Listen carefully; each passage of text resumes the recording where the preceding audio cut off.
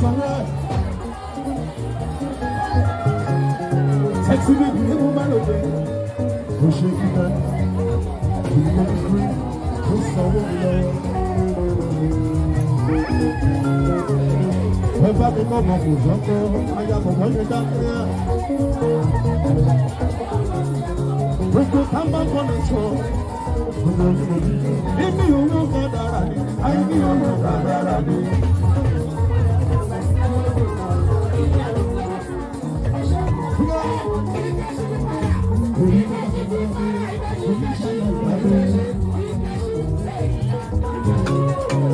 Emi abata kamina tupa toloro basa peko.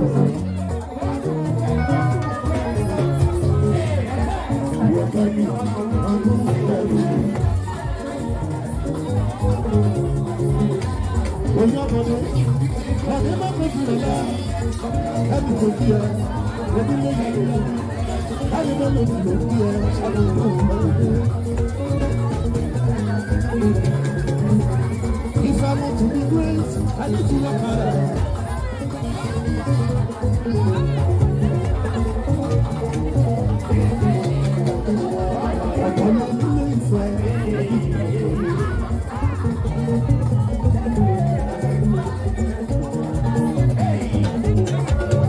I don't know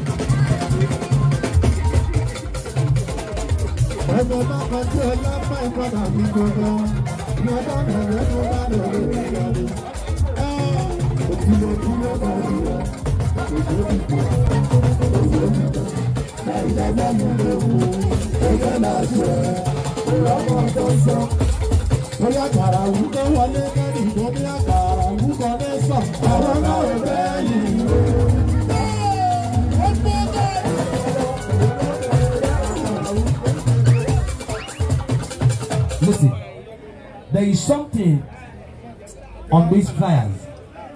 Listen, there is one particular girl in my area. So she has been doing eyelashes. She now said she want to do an extension. I'm telling you now, the girl don't blind. Simply because she knows the right place.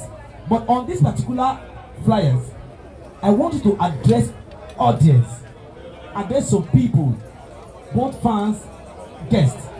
What are the things under Matt Beauty Palace? Tell them officially. My name is Kemi Taofeek. Let me use this medium to say thank you for coming out today. Thank you very, very much. I appreciate Okay, Matt Beauty Palace. We make hair, frontal installation like something I'm having on. Then we braid also. We have makeup artists for facials, body massage, lashes extension, pedicure, whatever. To buy take that's Jackie Obi will look good. Just come to Matt Beauty Palace. Then let me use this medium to beg you guys. Hey Joe, lẹ́yìn ẹ wá sí Saluwa kẹ́ wá máa gẹrun o, ẹ wá máa ṣerun o, ẹ má yẹ kẹ́ bí pa mí o. The way you are talking as if you are dealing with ladies alone. Is it only ladies? Or tell them now, tell them. Okay, ẹ̀yin ọkùnrin, ẹ̀yin dájú wa, ẹ̀yin náà gbé orí wa, ká bá yín gẹ orí yín. We can dread no, if you want dread, we can dread for you, we can carve, shape and all of that. Thank you once again. Thank you for coming out. God bless you. Oh, can we please a round of applause to ladies and gentlemen? A round of applause, you know.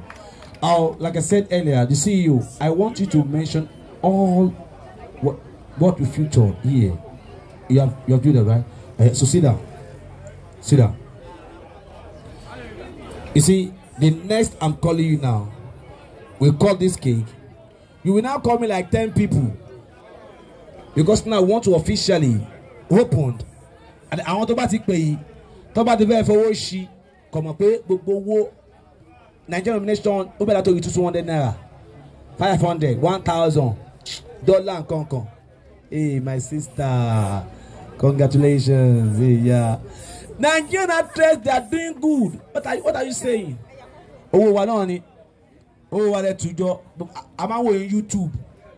Oh, Instagram, Facebook, TikTok. I'm on me Siri. So what about now? What about now? See you. See you. Go and entertain everybody, because next I'm calling you now, we call this cake. You're done, right? You're done. So right now, DJ, do me that, do me that, do me that, do me that.